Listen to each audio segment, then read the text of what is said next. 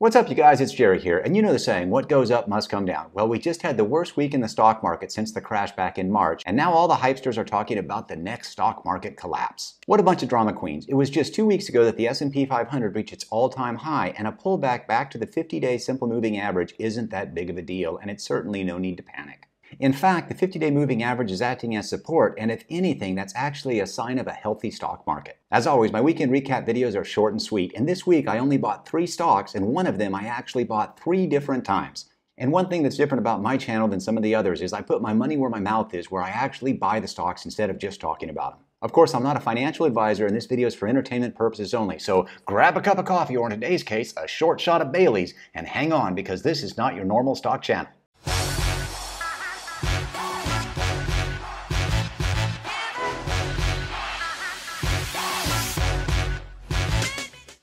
The first stock I bought this week is Tesla. These images are from my free tools at jerryromine.com, where in a matter of minutes you are taught proper risk management, how to research stocks, how and when to exit trades, and given a free stock portfolio with your custom trading plan. All fast and free. Check it out. I actually bought Tesla on 3 different days this week, and I want to be clear that Tesla is a higher risk stock, so don't invest in it with money you cannot afford to lose. Since the stock split, the Tesla run-up has been 100% hype, and when the news hit that they did not get listed on the S&P 500 index, the stock dropped like a rock, and I believe this is a nice buying opportunity. Tesla has Battery Day coming on September 22nd, and I'm expecting Tesla to announce groundbreaking technologies that could drive their price back up to their recent $500 highs or even higher. And on Friday, one analyst actually doubled their price targets for Tesla. So here's why I'm bullish. Tesla is expected to debut battery cell innovations to boost energy density by roughly 50%, which could lower cell costs by $2,300 per vehicle over the next 3 years. This is huge because if Tesla can lower their vehicle costs, they will be much more price competitive, and this will result in more cars being sold and higher profitability. The reason why I bought Tesla 3 times this week is because I like to buy with confirmation, and you can see the charts are showing Tesla is bouncing off the 50-day moving average. I've been adding to my position because the Tesla price is moving as expected, and as Battery Day approaches, I expect the price will continue to rise.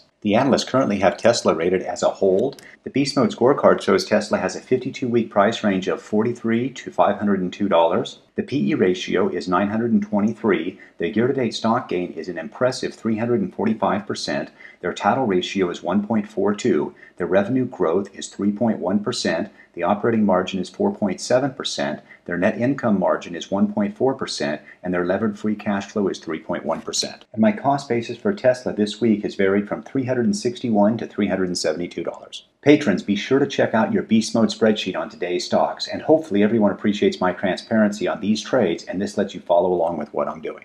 The second stock I bought is Collectors Universe, and this is a stock you've probably never heard of. Ticker CLCT provides third-party authentication and grading services to collectors, retail buyers, and sellers of collectibles. Its authentication services focus on coins, trading cards, sports memorabilia, and autographs. This company has been flying under the radar, and it has solid financials. You should definitely check this one out. 13 different indicators have this rated as a 100% buy. The 52-week price range is $13.26 to $50. The PE ratio is 40.6. Their year-to-date stock gain is 109%. Their title ratio is 1.82. Their revenue growth is 8.9%. Their operating margin is strong at 19.7%. Net income margin is healthy at 13.7%. And their levered free cash flow is very good at 22.6%. My cost basis is $47.88, and this is a swing trade for me, and I placed a 10% trail stop on it, and I'll just let it ride and take profits whenever it drops back to the trail stop. And the third stock for me is Wheaton Precious Metals, ticker WPM, and I've made good money on gold stocks this year, and when my custom indicators give me a buy signal, I pay attention. For the technicals, the charts have been consolidating, and this year gold has performed as both a hedge and money-making stock at the same time. The Beast Mode scorecard has the 52-week price range of $18.66 to $57.89. The PE ratio is 66.9. The year-to-date stock gain is 79%. The title ratio is a very strong 8.55. The revenue growth is also very strong for a lower PE company at 19.2%. The operating margin is awesome at 40%. The net income margin is mind-blowing at 37.3%. Check out all these adjectives today. Oh my. And the levered free cash flow is 63.4%. And my cost basis is $53.04.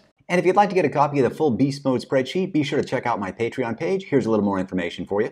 If you want a copy of my Beast Mode spreadsheet, it's available on my Patreon page, and there's a special bonus section with valuable information just for Patreons. The cost is only $20 per month, and it's packed with value to help make you a better investor. And if you'd like to know more about when I take profits and sell the stocks, everything is covered in my video, How to Calculate Stop Losses and Take Profits. Be sure to check it out.